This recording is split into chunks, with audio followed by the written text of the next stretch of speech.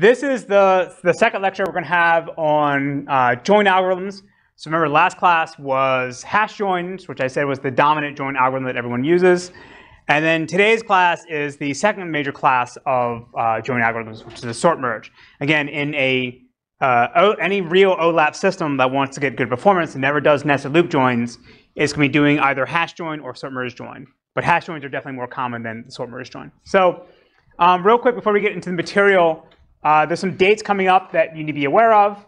So as a reminder, everyone should be submitting their first code review on this Wednesday. Right, so I sent the email out on Saturday. Every group's been teamed up with another group, except for one, which Lynn and I will take care of. And so you need to submit a PR to your partner group, and then they have a week to review it and give you feedback. And the idea here is to then go through the code review process and to see what it's like to read other people's code and actually try to make sense of it on your own. Because this is something that you need to be able to do when you go out into the real world. And then we're also not going to have class on Wednesday. We will meet, everyone will meet with me in my office. I send an email also how to sign up. And the idea is that you come for 20 minutes, you talk about your current status of your project, what are the problems you're having, what do you need help with, or what has changed since what you proposed originally. And then on Monday's class next week, so a week from today, we'll have the sort of 5-minute status update presentations from every group. And we'll go in reverse order than we did before. So Gus will go first. And then we'll go, again, just one by one.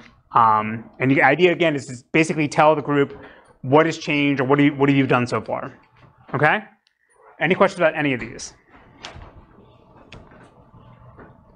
OK, cool. All right, so for today's class, we're going to start off talking about the sort of high-level background about SIMD instructions. This is the sort of the basic material you need to understand how we're going to do the sort of vectorized, efficient, parallel sort merge join algorithm. We'll cover vectorized execution and SIMD in more detail next week when you guys read the paper on. We have 2 lectures on vectorized execution. And then we'll go through the background of the 3 different parallel sort merge join algorithms. Then we'll have an evaluation. And then I'll finish up, if we have time, of just sort of high-level tips of what's expected for you when you guys do your code review. And so real quickly before I begin, I will say that during this lecture, sometimes I will say sort merge. Sometimes I will say merge sort. I mean the same thing, and I'll try to keep it as sort merge. Because the database people will say sort merge. The algorithms people will say merge sort. All right, but I'll be clear when something is the merge from the sort versus the merge from the join. Okay? Okay. All right, so everyone here should have probably taken either 418 or 618 or already have an understanding of what SIMD is. But again, I just want to go over this at a high level detail so that you can understand how we're going to do the vectorized Bictonic merge sort or Bictonic sorting later on. So SIMD is a class of CPU instructions that allow the processor to do multiple operations, or sorry, a single operation on multiple data items, all within a single instruction. So contrast this with the SysD instructions, single instruction, single data item. This is what people normally think of when you think of CPU instructions, right? You take, you want to do some simple operation like an addition. You take one register and you add it together with another register, and it writes out to a third register. Right? That's a SysD because it's a single operation on a single piece of data. Whereas in SIMD, we're going to allow us to perform the same kind of operation, but on multiple data items at the same time. So this is not a new idea. There's a famous work in the 1960s called Flynn's taxonomy of parallel CPU architectures. So SIMD and SysD were one of the ones back in the 1960s that people had thought about. But it really didn't kind of come into vogue or come to the forefront of what we can get now in modern CPUs until like the 1990s when AMD and Intel put out their own CPUs that each had updated microarchitectures to support SIMD. So for Intel, the first version of their SIMD instructions was called MMX. Then AMD came out with something a little bit later called 3D Now. In the case of Intel, MMX actually doesn't mean anything. Intel explicitly says it doesn't mean anything. People claim it means multimedia extensions, right? But in the legal proceedings, they explicitly say MMX does not mean anything. And you also see this sometimes in other Intel, release names or code names for their products, right? And latest ones are Xeons. You have like Coffee Lake, KB Lake, Sky Lake. Intel is paranoid about getting sued, but people claiming that Intel took their names. So in the case of those lake things, those are all physical lakes somewhere in the United States. So you can't claim that they stole your name because it's a geographical region. Same thing for MMX. They just claimed that, oh, it's just three letters put together. Doesn't mean anything. And that was good enough. So the first versions of these SIMD instructions, though, were actually really, really bad. So they only had 64-bit registers, and they could only do operations on integers. And they had this weird thing where you couldn't do floating point operations and SIMD integer operations at the same time. You had to switch the CPU into like a different mode. So they were difficult to program. Later on, Intel released the SSE instructions, and then now we're up to AVX instructions. These are much better, and these are actually allow us to do more complex things, not just because we have larger registers, but also because there's more operations that these things are going to support. So, I mean, I remember when I was in middle school, we had a Pentium CPU back in the day, and Intel would put out these ads saying like, oh, you know, now with MMX, we didn't know what it meant. We just knew we wanted it because it sounded cool. But most of the software at the time didn't actually support it, right? But now with compilers have gotten better, the software has gotten better, and now with the new instructions, there are some things that can take advantage of it. All right, so let's go through a real high-level example. Again, we'll cover SIMD in more detail in the next lecture. But for now, this will be enough for us to understand what's going on. So let's say that I want to add two vectors together, x plus y, and I want to put the output in a third vector called z. So the way we would write, you know, our C code to actually do this would essentially just be a for loop, again, assuming that x and y had the same length, and then for every element in position I in x and every element in position I for y, again, we add these two together, and we get our output buffer here. So the way you would actually implement this in your C code is like this. And the way most of the time, if you're not doing SIMD, actually, if you're not doing SIMD, the way you would actually execute this is through a sysd instruction, which is literally just, again, looping through one by one each of these elements, adding it together, and then producing the output, right? So this is, you know, there's no optimization really we can do to speed this up, other than maybe unrolling the loop, right? We're still going to have to take two elements and run a single instruction to produce a single output. So now with SIMD, the way this is going to work is that we're going to take a sort of a run or multiple elements together and copy them out into a SIMD register. So the way to think of a SIMD register, it's a special location that we can sort of get exposed to us as if it's a variable where we can write out write data into. And then we can write code to say invoke the SIMD instruction on these registers in these different locations. So in this case here, we'll take the first four elements and put it into one for x and put it into this register. Take the first four elements of the y vector and put it in this one. So in this example here, assuming we have 32-bit numbers or 32-bit keys we want to add together, then we can put these in a 128-bit register, a SIMD register. We can put 4 of these 32-bit keys, right? We'll see this later on for the newer SIMD instructions, or the newer SIMD instruction sets. They're going to have much wider registers, and they'll be able to support floats and other data types. All right, so now when we want to add together these vectors, essentially what's going to happen is it's going to take the first element here and the first element here, add them together, and do this for all the other ones, and write it out to another SIMD register where we can put z here, right? And this one has to be also 128 bits, right? So then we get down and do the next 4, same thing. We feed them in, we put them into our SIMD registers, we add them together, and it produces our output in our SIMD register. Yes? What's the difference between this and a GPU? His question is, what is the difference between this and a GPU? I mean, the GPU has a lot of little cores, and they're sort of a limited instruction set, so they're not like a full general purpose CPU like a Xeon would be. So there's a limited number of operations you can do on them. Now within the core themselves, they could have SIMD instructions, right? And that would be what they would be doing here. So the GPU is going to give you a lot of cores that can do a lot of the different things at the same time. This is now within a single core. We use the SIMD to speed things up. We'll cover GPUs and databases at the end of the semester. Yes. The width of the register determines how many. What is the width of the SIMD unit? Say it again. Sorry. The width of the register determines how many SIMD units are there on the SIMD. So his question is, the width of the register determines how many elements we can put into it? Yeah, SIMD units. Yeah. So, yes. So in this case here, again, I'm assuming I have 128-bit registers, and I have 32-bit keys, so I can put 4 of them in there. So everything has to be aligned nicely based on the type. You have to align the data based on the operation, your instruction you're going to perform on it.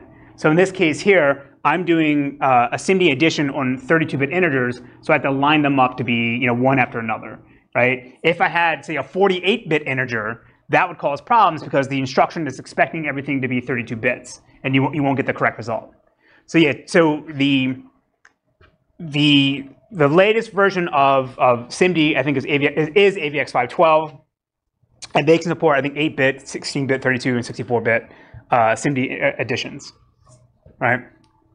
So it should be obvious why this is a big win for us, because before, when I did this in the SysD way, I was adding these numbers one by one. So I had 8 numbers here, so I had to do 8 addition instructions, or 8. In the case of the SIMD case, I only had to do 2 instructions, right? So that was a 4x improvement. Now, you also may be saying, oh, don't you have to copy the data out from memory and put it into the SIMD registers? You have to do that anyway for SysD, right? You have to take it out of the CPU cache and put it into the register in order to do the addition. We're just not showing that extra step, right? But just in terms of straight addition operations or addition instructions, we had a 4x reduction in the number of operations we have to do. So the advantage of SIMD is that we get significant performance gains if our algorithm can be vectorized in such a way where we can express it in terms of SIMD instructions. And then just how exactly you write these vectorized or SIMD instructions in your algorithms, we'll cover that in a week from now. But the disadvantage is that, as we'll see, implementing an algorithm to take advantage of SIMD is still, by most accounts, a very manual process. So the Intel has the best compilers. They have a special compiler that can help try to vectorize code. And for simple things like a for loop iterating over 2 vectors and adding them together, the compiler can figure that out. But for more complex things we want to do in our database system, like a join, it's not going to be able to automatically figure that out. And then we, as the highly paid and highly skilled database developers, we have to write that up ourselves. And again, we'll see this in the next paper you guys read from Columbia. They basically show how to take every possible relational algebra operator and make a SIMD version of it. But the dirty secret of it, none of it actually works if it doesn't fit in your cache. But we'll get that later. All right. As he asked before, also like SIMD could have restrictions on data alignment. So if the data you're trying to do an operation on does not fit into the predefined lengths that the SIMD instruction set specifies, then you can't use this very easily. And the last one is gathering data into the SIMD registers and then breaking them up or scattering them back into memory after we do our operations on that can be tricky, and it may not be efficient depending on what CPU we're using. So we'll see this again next class. I think it's either the gather or the scatter operation on the hardware they were running on. The CPU didn't actually support that instruction in SIMD, so they had to emulate it with assembly, and that ended up being less efficient. But again, the main thing here is that it's just not like there's a magic O12 flag we can pass to GCC to go vectorize everything. We're going to have to write our code carefully to make this work. Yes? And also, if you have each branch, then they may hurt you. Yeah, so so his comment also too is like, if you have a conditional in your code, that's going to cause problems and then the compiler tries to vectorize things. And we'll see this when we do our sorting. We try to get rid of the if clauses, and that allows us to do everything entirely in SIMD. Again, I just want to sort of, I don't know how much you guys already know about SIMD. I don't know whether 6.18.14 has covered this yet. This is just the bare minimum you need to understand the parallel sort merge algorithm we'll talk about today. But then we'll cover this in more detail in the next lecture. Okay. So for sort merge, the basic algorithm looks like this, right? in the first phase, you sort both the inner table and the outer table based on the join key. And then on the second phase, you actually do the merge, where you just basically have this iterator that scans through both the sort of relations, and then you just compare the results with each other. And the nice thing about it is that you only have to take one pass over the outer table. You may have to go do multiple passes on the inner table if there are duplicates. So visually, it looks like this, right? So we have our relation R, relation S, right? And then so the first phase of the sort merge is you just sort. And I'm just showing a box here that says sort. I'm not defining what algorithm we're using, whether it's quick sort, heap sort, or the Bactonic sorting stuff we'll talk about later. It doesn't matter. And then now we have our two relations that are sorted. And then in the merge phase, again, we just have an iterator on each side. And then they just go scan down and do the comparisons with each other, right?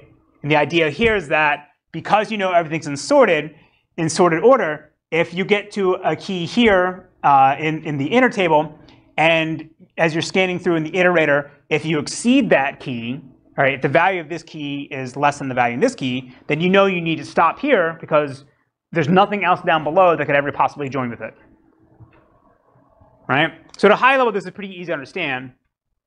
But when we actually want to make this fast in a in-memory system, things get more tricky. And the key observation to make about how we can speed this up is that the sorting is always going to be the most extensive part of the sort merge. And so we're really going to focus on what we can do to speed that up. And just like before, when we talked about hash joins, where we had to identify what our hardware actually looks like and what its properties are in order to get the best performance, we need to do the same thing in order to make our join algorithm work efficiently here. Right? So that means that we're going to have to try to utilize as many CPU cores as possible, so everything's running in parallel. We want to be mindful of where the data is actually being stored or that we're accessing, so that we try to maximize the local access based on our NUMA region. So we don't want a core have to go read data from some other socket because it has to go over the interconnect.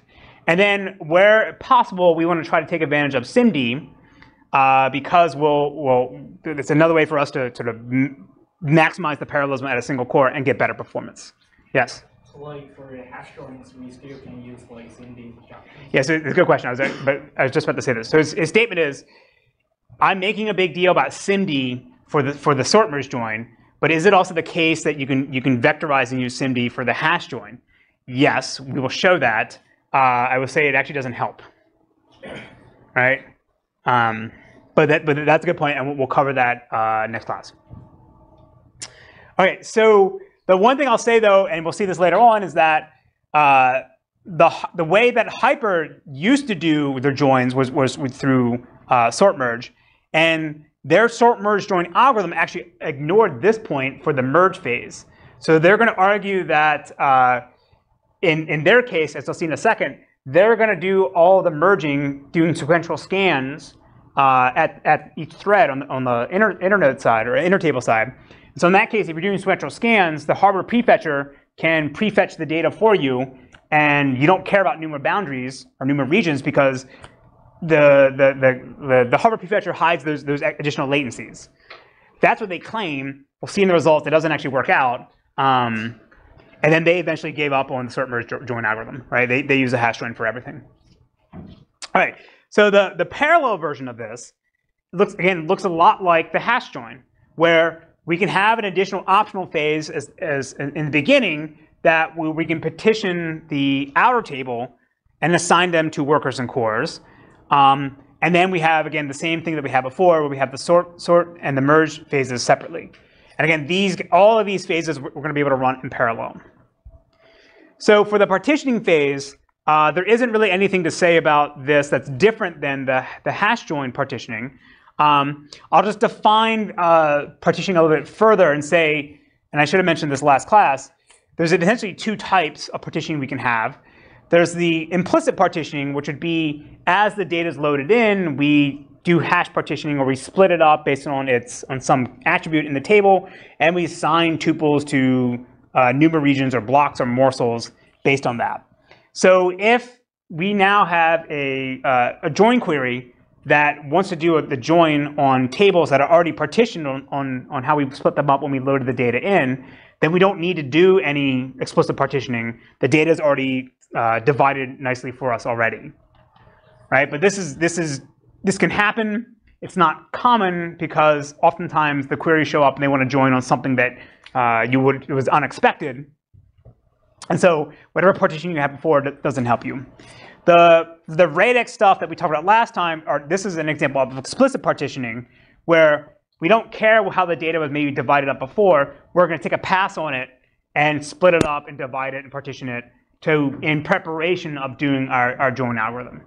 So again, for this, you can use the same radix partitioning approach that we talked about last time. But as I said, as far as I know, no major in-memory database system actually does this, because the overhead of taking this first pass to partition the data it does not improve the performance significantly to warrant this. So again, but we can make the same design choice in our sort merge join algorithm. All right, so what we want to do is actually focus more on the sorting phase, because again, this is always going to be the most expensive part in this process. So in the sorting phase, the high-level goal is that we want to create these runs that represent sort of these sorted chunks or segments of both the inner table and the outer table.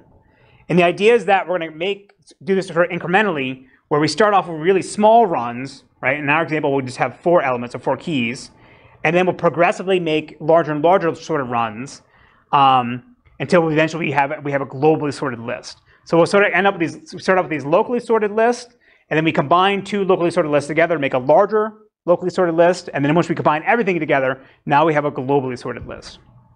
So the thing that I want to stress in this lecture is that when everything was just, when we were talking about disk-based database systems, where we said that disk was always the most expensive thing, usually quicksort was good enough if everything just made it into memory. Right? But now if you want to do this in parallel and we want to be aware of our underlying hardware, quicksort is not going to be good enough, and we use something more complicated. Right? So the technique we're going to use to sort that was in it wasn't in the paper that you guys read, but they did rely on this, is this thing called cache conscious sorting. So this came from the paper that I mentioned last class from Intel and Oracle from 2009, where they showed how you can take advantage of modern hardware and do some basic fundamental database operations more efficiently. Right? So a lot of times the Intel papers are really, really good, especially the ones at least in database conferences, because Intel's in the hardware business, right? They want to make money selling hardware, and they can't really keep incrementing the clock speed anymore because silicon melts and there's other problems. So they start throwing in a bunch of new features like SIMD and other accelerators and a large number of cores as a way to get better performance. But if these things are so complicated that nobody knows how to get better performance out of them, then no one's going to buy the hardware. So Intel puts out some really good papers and shows that here's how to actually use the hardware correctly. So this is an example of one of them where they show how to do sorting efficiently using SIMD. So the terminology I'm going to use in describing this cache-conscious sorting algorithm doesn't actually come from the original Intel paper. They don't use the term levels. This is something I'm going to use because it helped me to understand what the hell they're actually doing. And it's important to differentiate this between the phases of the join algorithm, which technically right now we're in the sorting phase.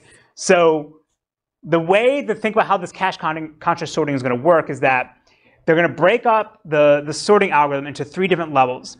And at each level, you're going to deal with data runs or runs of data that are at a certain size. And then you're going to do your sorting in a certain way. And then as your runs get larger and larger, you end up with another level where you want to do sorting in another way. And at some point, you now exceed your CPU caches. And at the last level, you do this out-of-cache sorting.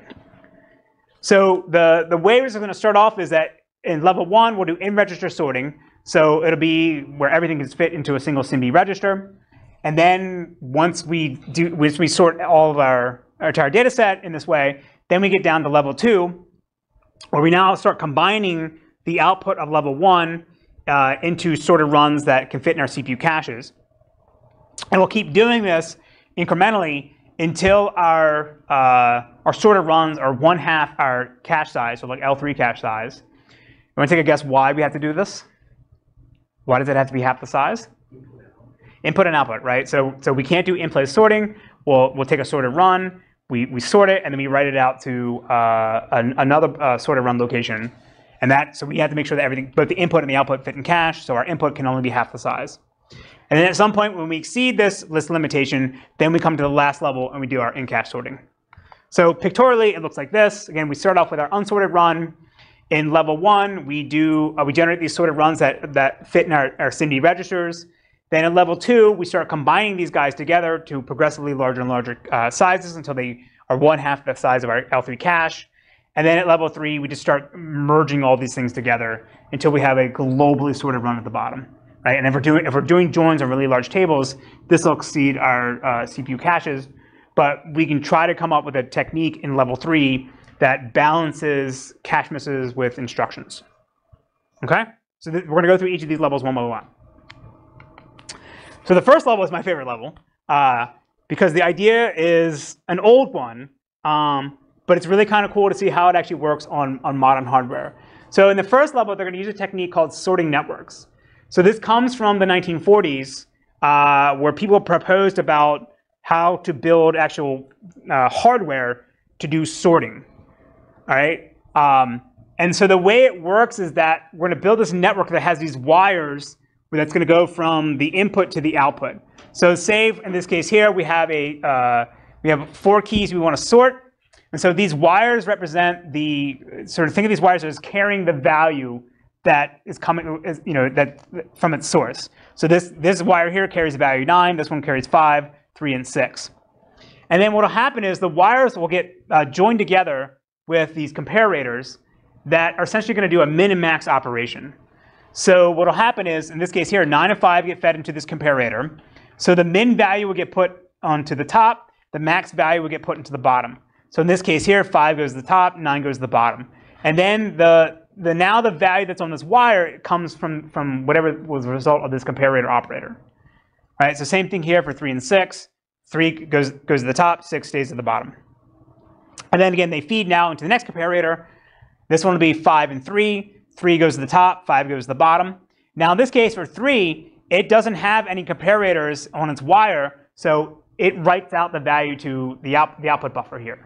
So 3 gets pushed out to the end.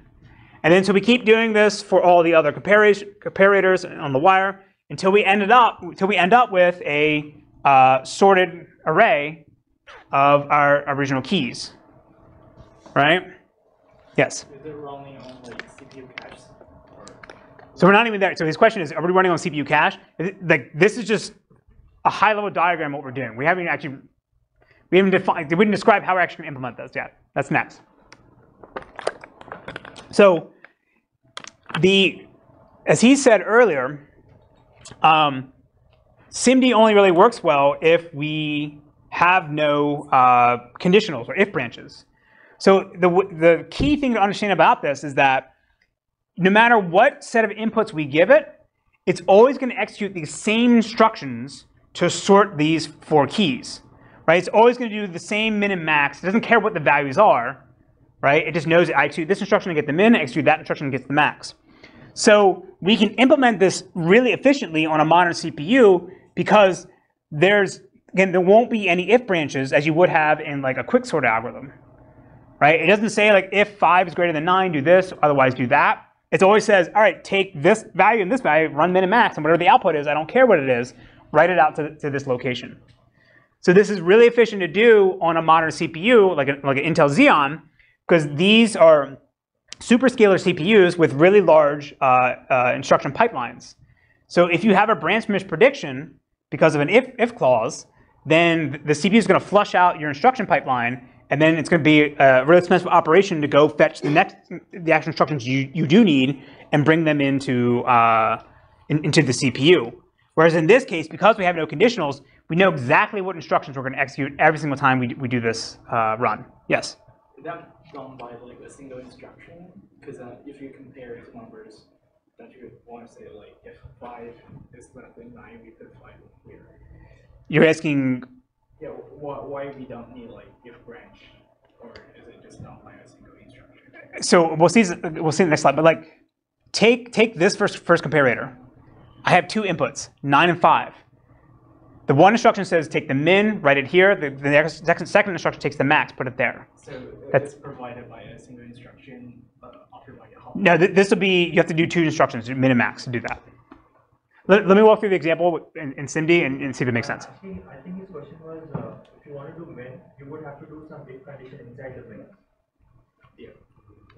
I mean, in the assembly level, you would have to like compare two numbers and then. In the case of SIMD, there's min and max instructions, right? So you can just do that with a single operation. All right, so let's see how we do this now in SIMD. So for this, we're not going to sort a single run at the same time. We're actually going to do a 4x4 comparison. So the first thing we always have to do is we have to do a load and put these put the data that's in our CPU caches, put it into our registers. But now when we want to do our sorting, we're not going to sort within a single register because that's not how SIMD works. Like SIMD, you can't say take the first element in my register and take the second element and do something to them. I can only do operations across registers, right? So in this case here, I'm going to sort, within a column for each of these here, right? So to do this, I can just do 10 min and max instructions that I just talked about to end up with the sorted registers like this. But the problem is now we see that the sorting again is through the column, not within a single register. So if I want to put this now back into CPU memory or DRAM, I got to do a bunch of extra mem copies to go grab the actual things I need and put it into a line data region. But luckily, there are transpose operations or instructions for SIMD that we essentially can do some shuffles to end up with taking what's in this column here and putting it now into a single SIMD register. And then now I can copy this thing out and put it just in some location in memory, again, as a sorted run. So it's not globally sorted, right? Like 8 is greater than 5, but 5 is over here. So, but again, at level 1, all we want to do is just take our keys that can fit into our single register and then do our sorting on that. So in the case of AVX512, the latest version of the SIMD instructions on Xeon, we can only sort 4 keys at the same time, at least in a database system, because our tuple IDs are always going to be 64 bits, and we assume we have 64-bit keys. Then the actual element we want to sort is going to be 128 bits. So we can only sort 4 128-bit keys at a time. So even though we have larger registers, we're still going to do 4, and we're still going to use this sorting network approach. All right, so again, the main thing to show here is that with 26 instructions, I can sort have 4 sorted runs, whereas if it was quick sort, it'd be much more expensive because, again, there's conditionals, a whole bunch of other things that would be going on if you had to write this in a SysD program. All right, so now at this point, we have all of our sorted runs that fit in our SIMD registers. Now we want to go down to level 2 and now merge these guys together and generate larger sorted runs. If they're still being locally sorted, right, it's not the global list, but we want to generate larger and larger ones. And as I said, we'll do this incrementally until our sorted runs are half our cache sizes. So this technique comes from, again, another Intel paper. This is actually a precursor to the paper from I just talked about before. And this is purely about how to do sorting on multi-core CPU.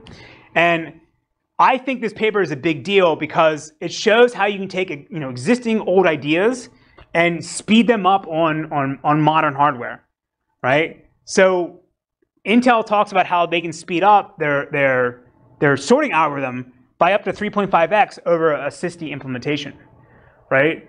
This is actually really impressive because when you think about it, how old is quicksort, right? Before I was born, it's from the 1970s, right? And there's no magic algorithm unless P equals NP that's going to make these sorting algorithms go faster.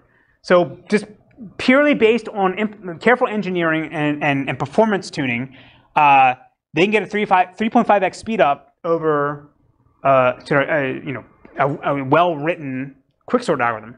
And that's, to me, that's really impressive. And that shows the advantage of what SIMD can do. So the way this level 2 stuff is going to work is that they're going to build what's called a Botonic merge network. And the idea here is that they're essentially going to look a lot like a sorting network, but we're going to do something slightly different and have some extra steps in order to deal with larger and larger sorted runs.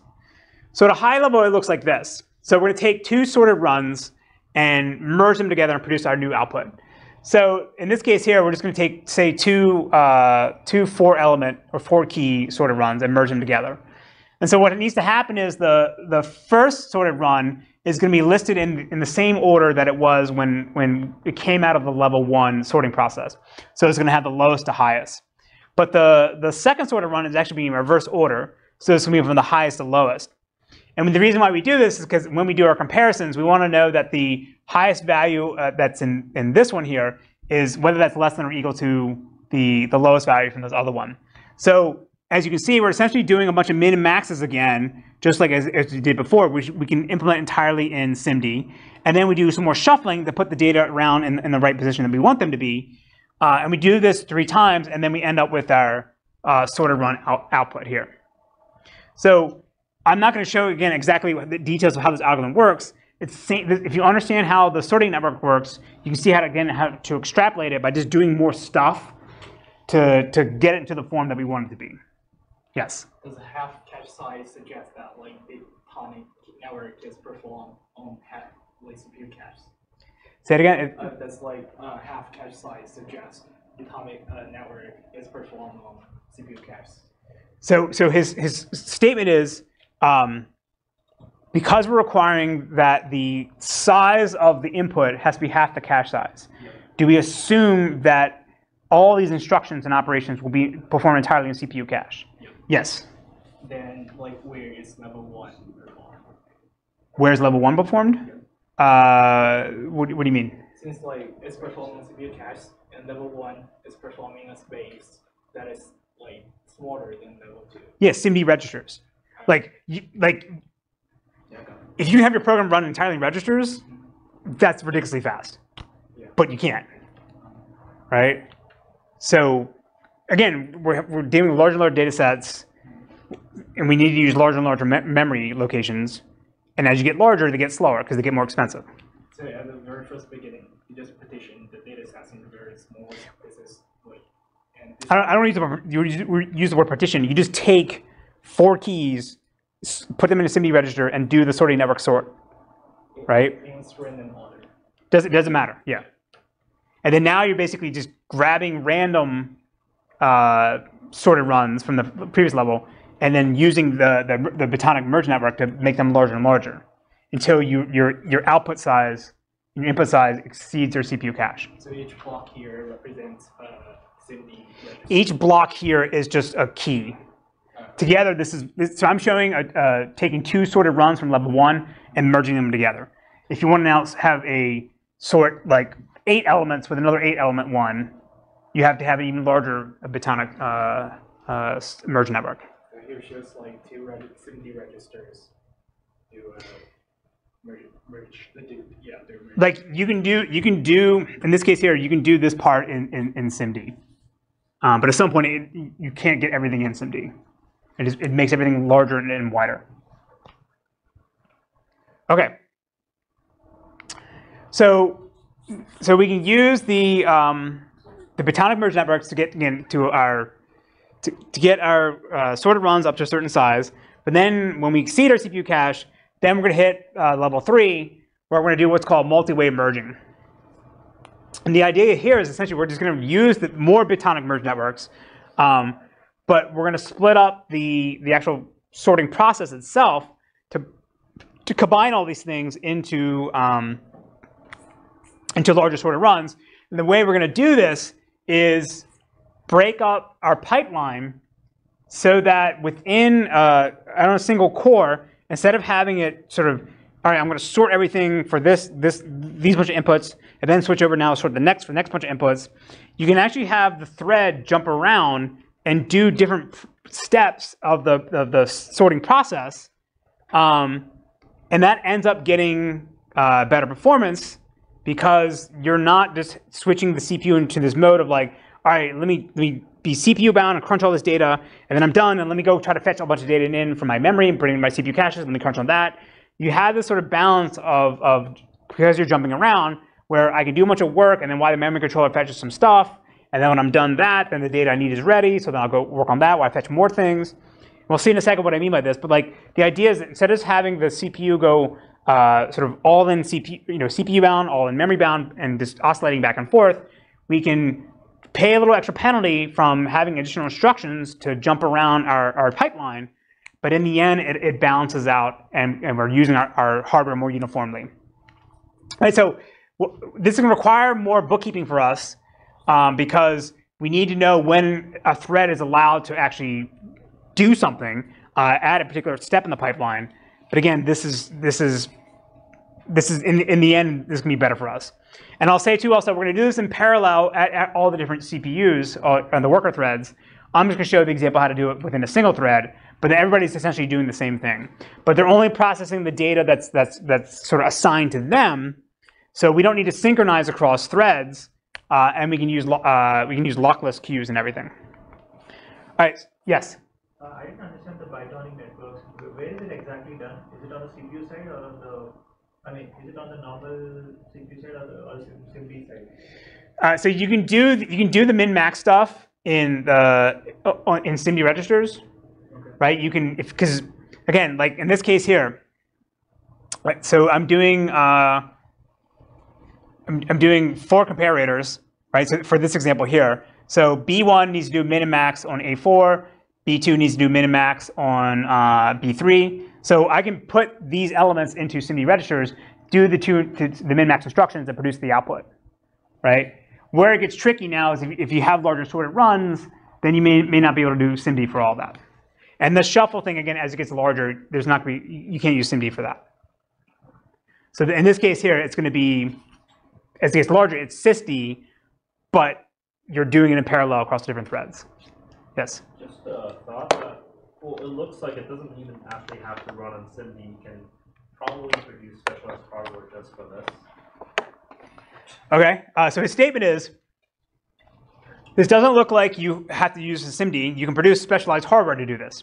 So again, that was the original idea of sorting networks from the 1940s, right? Like when they say wires, they literally mean wires that someone would put together to do sorting of things, right?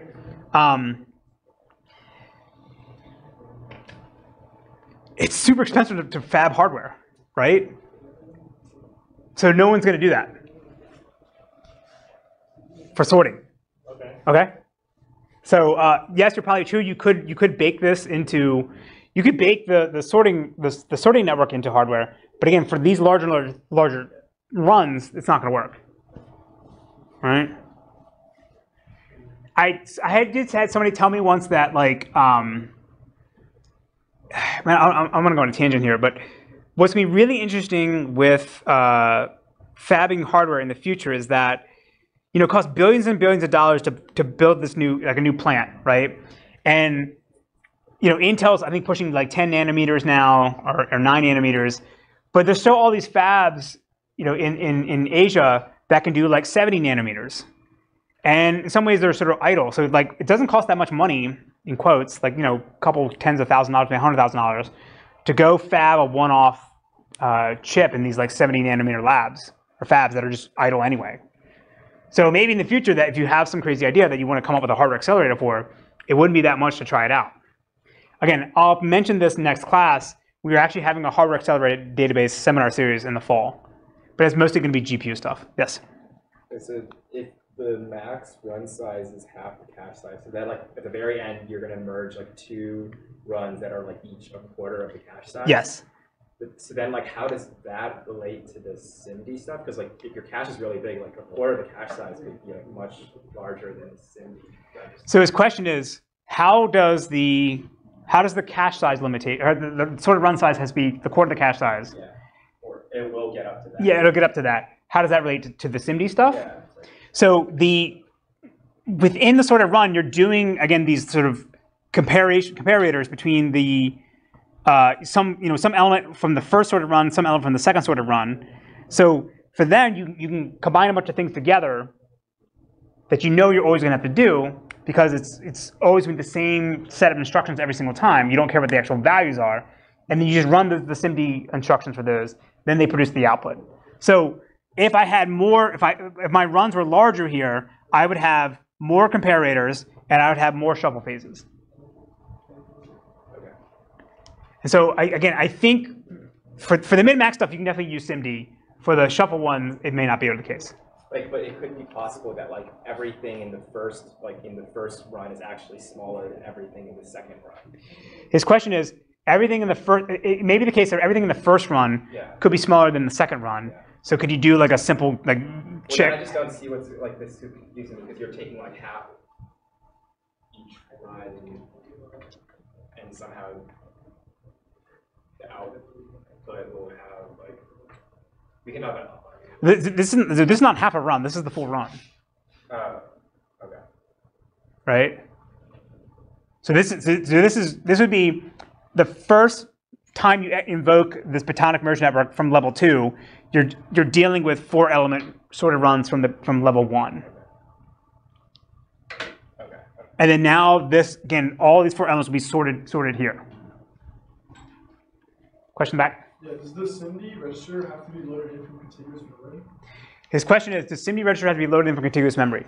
I don't think it has to be, no. But it'd be expensive because it's multiple load operations. So that, again, we'll cover this. I don't want to spend too much time on the SIMD stuff. We'll cover this in the next class. Making SIMD work requires you to sort of like problem solve and figure out, well, what's the SIMD primitives I can use? How do I get my data into the right form so that I can just load it in without having to do like a for loop to go coalesce a bunch of stuff together. And there's other cool tricks we'll talk about of like, you can use like lookup maps to say how to jump to the right offset to find the thing you need. There's a bunch of cool tricks you can do to make SIMD actually work efficiently. But you're right, if you do the slowest thing is like do random access to pack in your register, then that might just negate the benefit you get. Okay. Right, so this is the multi-way merging. So this is level 3. This is a single thread. So here's all our sort of runs from level 2, and then basically we're just going to keep doing merges to produce larger and larger sort of runs, and then we start writing them out to these queues. And as I said, there's a single thread we have, and it has this extra bookkeeping infrastructure in place so that it knows what the size of each queue, and it knows whether there's work to be done at these merge operators. So in this case here, when we first start, there's nothing to be done at this merge because our queues aren't full. And then likewise, there's nothing done over here.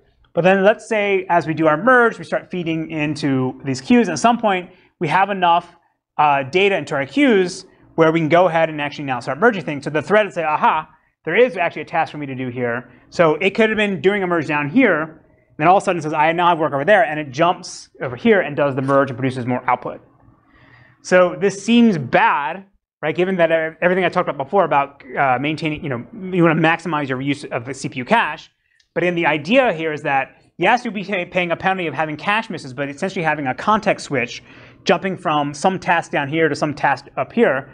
But the idea here is that rather than just having the system sort of take as much data as you can and sort it and then produce the output and then go get more data and produce the output, right? That's essentially having this ping pong effect of like pulling data in from memory into your caches, processing it, and then pulling more memory, right? The idea is that you could recognize that, all right, well, maybe I can start pulling the data over here, bring it to my CPU caches while I'm crunching something over here. And then when this is ready, then I can jump over here and then process that. Again, the idea is that we just sort of balance things out and make the access patterns more uniform, and then we end up getting better performance. Although we may have more cache misses, we'll have less cache delays. Yes. So is this a picture of what the single core is doing, or what? This is what a single core is doing. Yes. And so how could it make progress? Would it just be the memory? It could make progress in the sense that like the memory system could be pulling in data while it's computing, doing comparisons somewhere else? Yeah, so his question is, how can we be making progress on this? Yeah, because we can have the system know that, all right, I'm maybe doing something down here, but then I want to go up here next, so I'll start bringing things to my CPU caches, right? I just need to bring the first pieces, right? So that when I jump here, it's ready for me, and then I can get the rest of the stuff, start bringing the CPU caches from either harbor prefetching or solver prefetching. So in the end, we'll see this when we see the experiments. We're going to end up using less cycles, although we could have more cache misses. Okay. So then we get to the merge phase. And as I said in the beginning, there's not really any magic to make the merge phase go fast. Depending on how you organize the data in the sorting phase, you may or may not have to read memory from a remote NUMA region, and that will affect performance as well. So again, to do the merge, we're just going to iterate over the outer table and the inner table, and do comparisons of each element based on their join key. We never have to backtrack on the outer table. We may have to backtrack on the inner table if there's duplicates, right? So as we'll see in a second, we can do this merging process entirely in parallel if there's no synchronization between the output buffers of each thread. But of course, then we said that if you need to produce a coalesced result to the next operator in your query plan, somebody's going to have to go through and combine all the things together. So it's like you either have everyone write to a shared buffer and use latches or compare and swap to protect each other, or you just let them write to their private buffers, but then you get to take another pass and combine them again. Yes? Sorry, for a question about the sorting phase, the last. This one. Yeah. So every core will have an output of a capital list.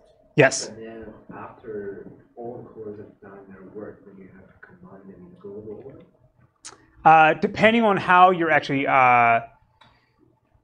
no, we'll see in a second. This can be all. This could be a globally sorted list of all runs within a single core. And depending on how we'll see. Let me go through the actual algorithms. You may shuffle things around so that yes, they're sorting locally, but then all cores are globally ordered. We'll see an example.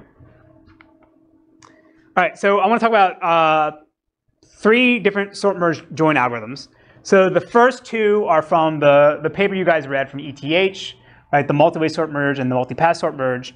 And then the last one here is from the Hyper guys, the massively parallel sort merge, which again they claimed was in 2012 was the best way to do join algorithms, but then they abandoned it. And then the ETH paper will show how it gets crushed. All right, so the multi-way sort merge is basically everything I've talked about so far, right? You're going to use the cache conscious sorting of the 3 different levels, and then you'll have a merge phase at the end that just combines everything. So what's going to happen is on the outer table, again, you use each core is going to sort the data in parallel for level 1 and 2, and then you're going to redistribute your data in level 3 to spread things around so that you end up with a globally sorted list.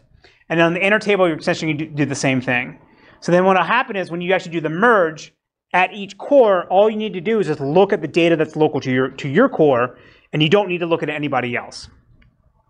So visually it looks like this. So say this is our outer table, right? So when we start off, we're completely unsorted. So we're going to do local NUMA partitioning, which is just the morsel stuff where we're not looking at the data. We just know things are divided up in blocks or morsels. And every core knows that it's responsible for the data that's local to it. So in the first step, we're going to do our level 1, level 2 sorting. And then we end up with, at each NUMA region or each core, we have our locally sorted data.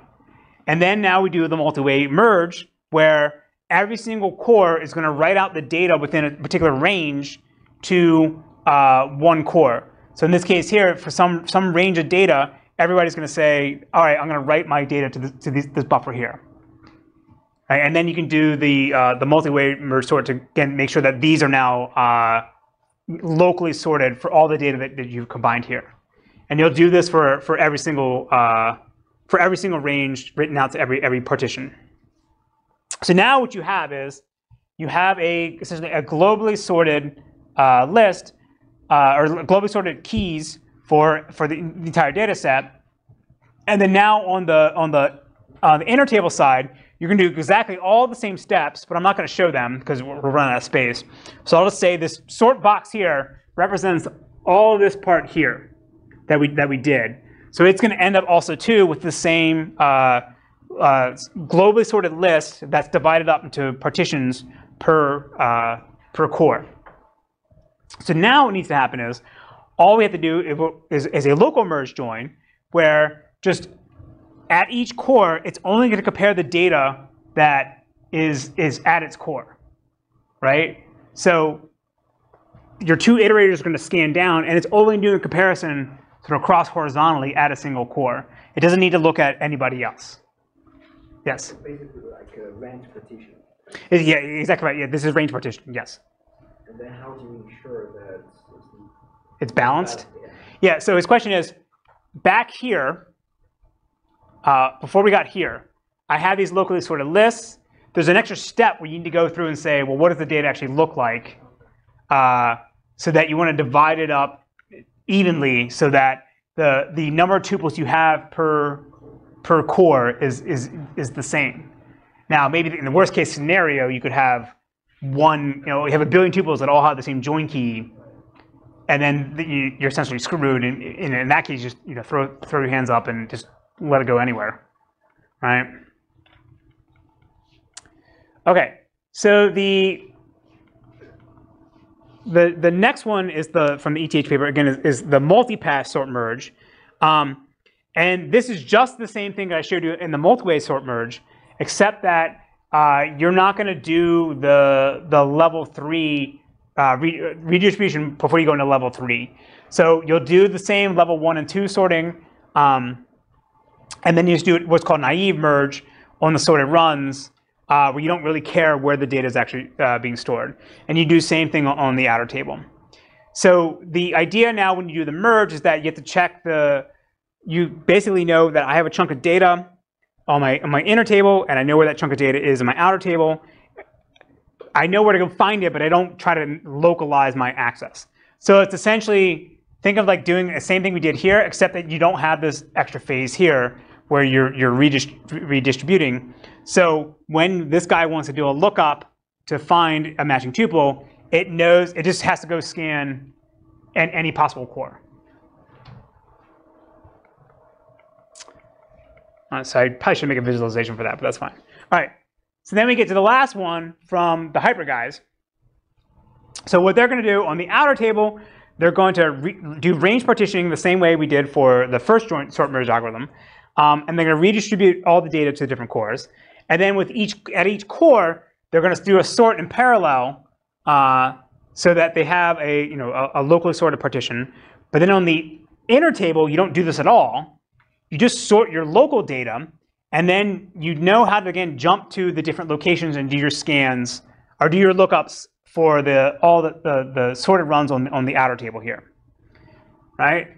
So here's the visualization of this. So again, we just take our morsels, our blocks of data, and we're going to move all the data around to do our partitioning. So we're not doing any sorting yet. We're just doing sort of the radix partitioning, the hash partitioning to divide things up.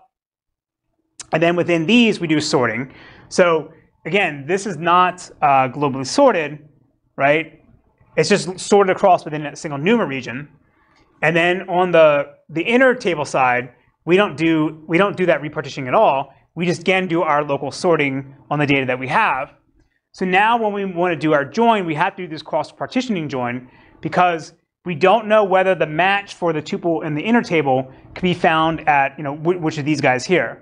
So you essentially are doing sort of as you do a sequential scan on the inner table, you have to possibly do a sequential scan for the entire block in the outer table, right? And you do this for all of them one by one, right? So the same thing for all the other ones here. So again, you're doing all these sequential scans on these outer relations, but they argue that because it's sequential access, that the hardware can recognize that it's sequential access, and the hardware prefetcher can kick in and start pulling the data you need from the remote core to your local core. So that hides all the latency you have from the non-local NUMA memory access. Does everyone know what hardware prefetching is, or no? So hybrid prefetching it's on the CPU. If it recognizes that, again, you're reading a bunch of contiguous memory regions, then it assumes you're going to keep going and starts pulling the things you haven't read yet into like your L3 cache. We'll see this. There's a technique also called software prefetching, where it's essentially the same thing, and you can provide hints to the CPU and say, I'm going to read this data, so go ahead and read it for me ahead of time. And we'll see how we do this in Peloton, but this one they're explicitly doing hardware prefetching. All right, so Hyper in their paper, they have some rules that they say are necessary in order to have good performance in a parallel sort merge join algorithm. So the first thing they're going to say is that you should never have any random writes to non-local memory. So in their case, they're doing sequential reads to local memory, but all the writes, meaning when you actually sort the data, right, those are always being done locally, right? So in this case here, except for this first phase here, this will be random writes to non-local memory, but everything else that comes after that is all going to be localized, right? These are just doing sequential reads, not writes. So you pay a penalty in the beginning, but you don't need to do it later on. The next thing they're going to claim is that you're going to only want to perform sequential reads anytime you have to read local data or non-local data, and that's what they're doing in the merge phase. And then, again, the same issue that we had for the hash join, you never want to have any synchronization primitives that require one core to get blocked on another core. Everybody can always be running in parallel. They may block because of a cache miss, but they're not blocking waiting to acquire a latch from another thread. All right, so go through the evaluation real quick. So for this, they're going to compare the multi-way, the multi-pass, and the massively parallel sort merge algorithm. And then the ETH guys are also going to throw in radix partitioning, the radix partitioning hash join from last class, and see how that compares against these other approaches. And they're going to run on a much more beefier machine than we had last time. We have a 4-socket Xeon machine with a half a terabyte of DRAM. So the first thing they want to evaluate is just how their SIMD sorting algorithm, where we showed the 3-level approach, how that compares against the STL sorting algorithm you get in C++. So STL sort, as of at least last year, uses a hybrid sort. So they do quick sort at the very beginning, and then when you have larger sorted runs, then they switch over and do heap sort. And they claim that gets the best performance in most cases. So they're comparing here. They're scaling up along the x-axis the number of tuples that they're trying to sort, and this is running on a single thread. So what you see is that the SIMD sort for smaller data sizes gets the best performance, but overall it's about 2.5 to 3x faster than STL sort.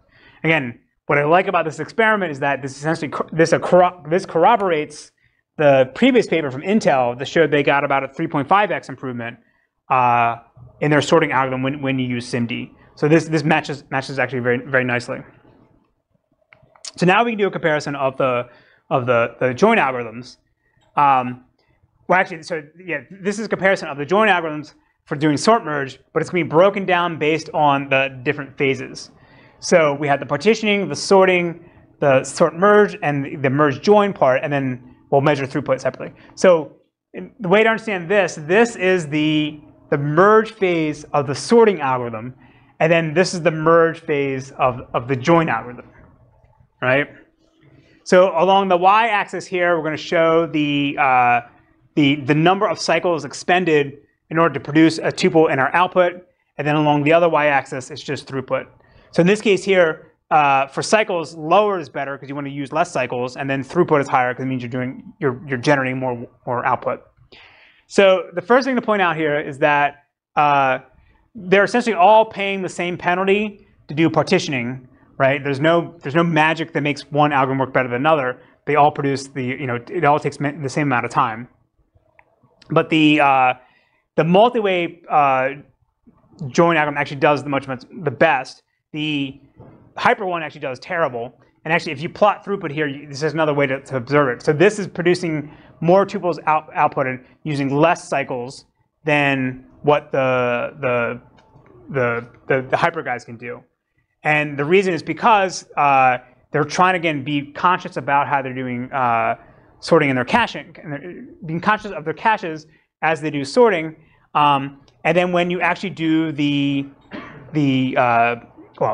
sorting phase here, the multi-way merge part ends up being it's this part here. The multi-way merge part, although you're again executing more instructions because you have your threads jumping around, it ends up again doing less cycles because you have a nice balance of your hardware resources, right? And it makes actually the join part actually is really fast because you're just comparing against data within the single core. All right, so when you compare again the multi-way join versus the hyper join, in this experiment, they're showing how these things are affected by hyperthreading. So this is a synthetic workload. They're trying to do, the outer table has 1.6 billion tuples. The inner table has 128 million tuples. And so what you want to see here is the x-axis I'm showing in logarithmic scale. So what you want to happen is you want the throughput to double as you double the number of threads. And for up until maybe around here, they're all achieving that. But then when you get to 8 threads, then the performance actually, in the case of the hyper example, starts to fall off, right? So they're going from 54 million tuples per second to 90 million tuples a second, even though they double the number of cores or threads. In the case of the ETH, multi-way sort merge, they're basically doing double. And of course, when hyperthreading kicks in, those aren't really real threads. So now there's contention on the CPU caches and other things. And so it's no surprise that the performance doesn't scale the same way. So this is showing you that the extra instructions we have to use to do the jumping around in level 3 for the multi-way merge sort merge, it ends up being a benefit for us because we're having less stalls and we're wasting less cycles to process things. All right, so the next experiment we're going to show is actually, again, throw in hash join into the mix and do a comparison. So for this, I'm just combining the build and probe phase into the same mix. So the only one that's really sort of worth looking at here is, again, hash join is always much faster. They didn't do a comparison when they don't have the partitioning phase. The one that's interesting is here, where the hash join is almost as slow as the sort merge join, and this is because they're joining 2 really large tables, right? 1.6 billion tuples is a lot, and you see that there's this huge penalty for paying in the hash join case of doing doing that partitioning. So so the main takeaway here is, again, just the hash join always does better. But in this case here, because partitioning is a big overhead, that's why we go much slower. So what would be nice to know is what does this graph look like when you don't do partitioning? All right, and then the last one here, again, we just want to show how we vary the size of the number of tuples when we do our join. What is the cutoff point where these things actually meet? So again, here, when you do radix hash join, when you have a smaller table, it's much faster. But then as you increase the number of tuples you got to deal with, it gets slower. But in the case of the sort merge join, the performance essentially is sort of roughly the same. And this is because we know we're not going to be nicely in our CPU caches, but we can have the most efficient way of actually handling that when you have really large tables. So any questions about the sort merge at a high level? Yes? Like multipass sort merge join, like spends more time in partitioning. Why?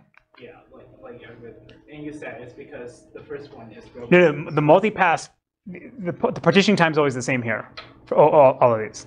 Sorry, the soft phase. Was that? The soft phase. Why is the sort phase larger? Yeah, why the soft phase in MPass is looks larger than multi-way. This versus this? Yeah. However, I think they look roughly the same. I have to check the number. Yeah, it's the same, but multipass spends one less round of sorting compared with this. Right, but then you pay that penalty when you want to merge everything together. Yeah.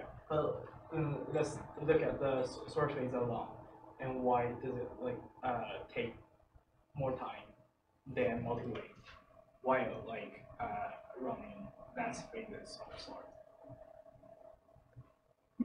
The question is why is this red bar Yeah. bigger than this red bar? Or roughly the same. Why is it roughly the same? Yeah. But while like they sorts less wrongs. They sort less wrong, right? So let's go back here. Because multipass only sort like level 1, level 2, while multi-way like have what? Multi-way sort merge has one more sort than like multipass, right? I'm not following your question. Sorry. I think maybe you're confusing the merge sort and the sort merge. Yeah. Okay. So his statement is, yeah, we can take this offline, but like the sorting phase of the sort merge join algorithm does merge sort, as described here. You could use quick sort, but we're using merge sort. Okay, we'll come out. All right. Yeah, any question or no? Okay.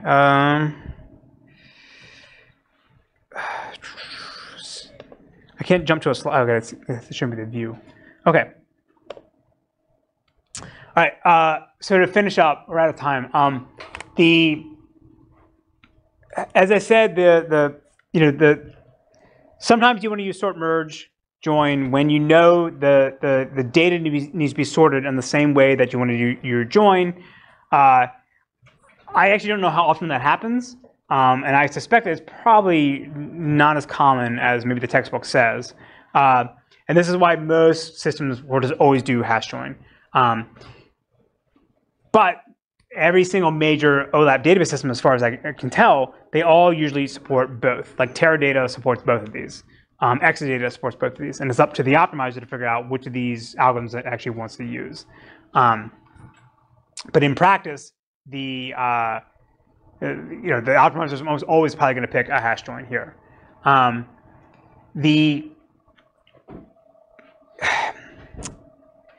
If now you actually, if you just want to sort the data, you can use the big tonic sorting networks that we talked about before, the merge networks.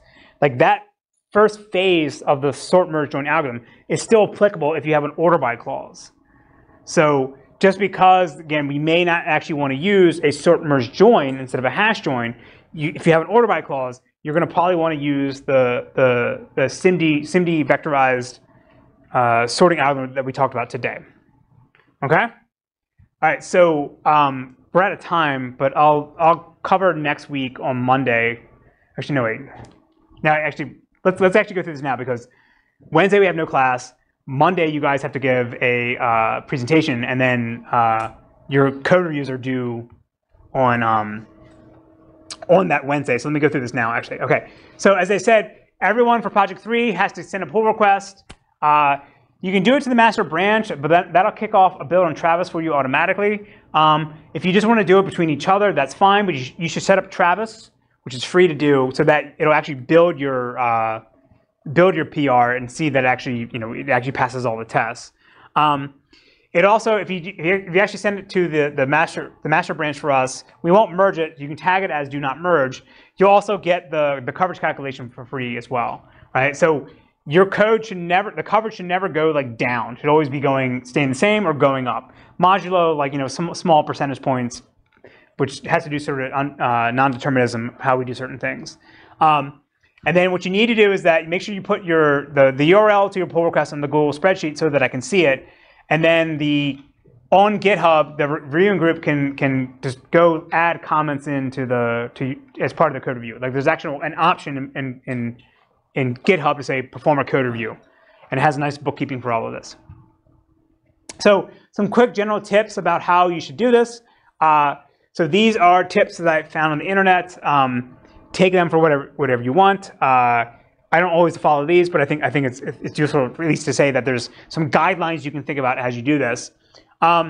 So when you submit your pull request, you don't want to say, you know, in your comment on GitHub, here it is, right? You should actually provide a summary that says, at a high level, what are the files you changed? What are the functions you changed? Like, what do you want the other team to look at? Like, if you made a bunch of changes that's not ready to be reviewed, you know, don't have the other team waste their time looking at that. Focus their attention, say, this is what we want feedback on. And in general, as you're doing your code review, you want to make sure that you kind of only look about 400 lines at a time, and don't look at this, you know, for more than 60 minutes, because otherwise your eyes start to bleed and you're not really absorbing anything, and you're not going to have a really good feedback that you can provide to their team. And I think it's also helpful to go into this with a checklist to decide ahead of time about what you're actually going to be looking for. So some general things, obviously, are: does the code work?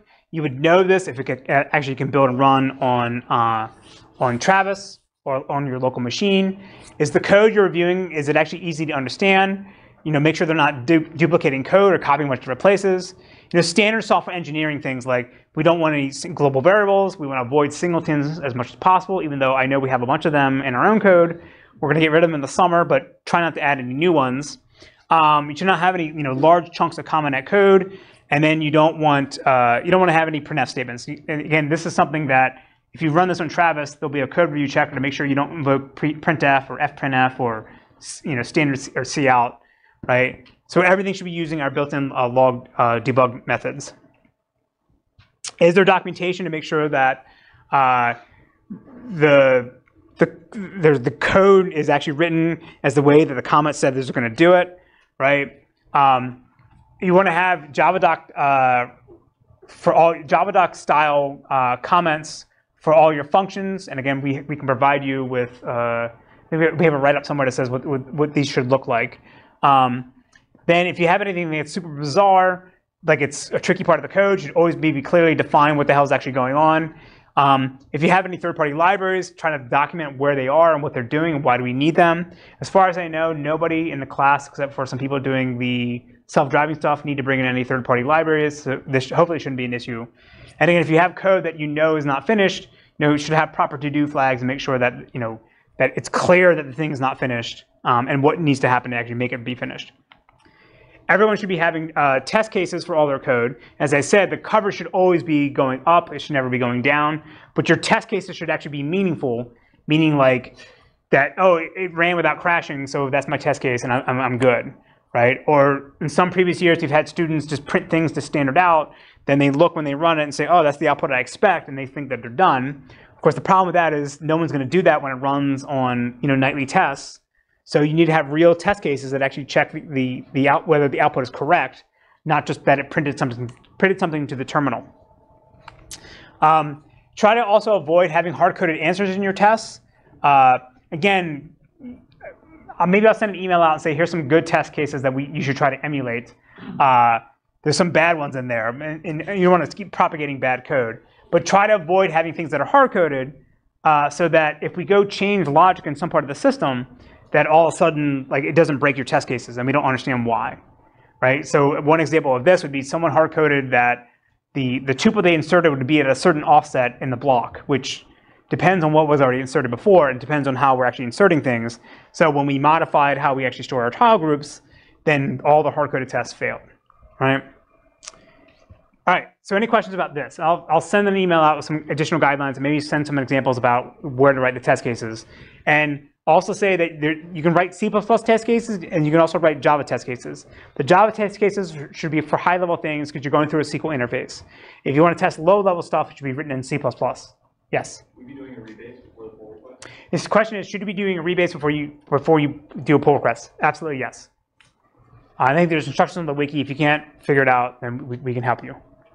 Okay? All right, so again, no class on Wednesday. If you haven't signed up yet, I think everyone did, but if you haven't signed up yet for a meeting time on Wednesday, please do that. And then you have to submit your first code review on Wednesday night, doing all the steps that I said before. Okay? Any questions? I need something refreshing when I get finished manifesting. Too cold, a whole bowl like Smith & Wesson. One quart and my thoughts hip-hop related. Write a rhyme and my pen's intoxicated. Lyrics are quicker with a sip of malt liquor. Since I'm a city slicker, brain waves are thicker. Rhymes I create rotate at a rate too quick to duplicate. Feel a breeze as I skate. Mics at Fahrenheit when I hold it real tight. Then I'm in flight, then we ignite. Blood starts to boil. I heat up the party for you. Let my girl rub me and my mic down with oil. Record still turns with third-degree burn for one man. I heat up your brain, give it a suntan. So just cool, let the temperature rise. To cool it off with St. Ides.